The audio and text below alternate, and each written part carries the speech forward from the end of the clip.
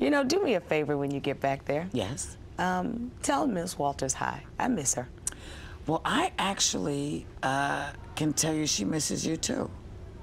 I can tell you that. And I have to say, I don't know whether you saw any of the publicity that she and I did joined at the hip, but at each turn, she sent a message to you. I don't know if you knew that, on Good Morning of America, and I think we did 3 other things. And she said, you know what?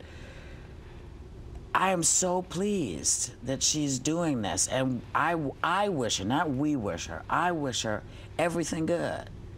You know, Barbara Walters is an icon. Definitely. You know, to us. Absolutely. You know, and it must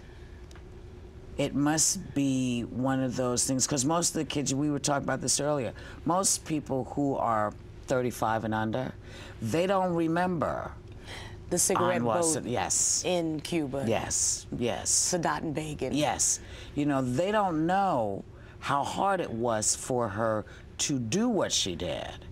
You know, they don't know all the jokes and the hits that she took for being the lone woman, right, doing what she did. Now, you know, women everywhere, but not when she was coming up.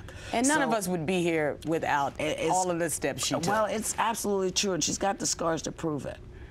You know, so she, you know, I know that that the 2 of you are going to talk at some point, and I'm just wanting to let you know that she does miss you.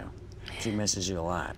And one day maybe I'll have VW sit on this couch. I think she'd actually dig it.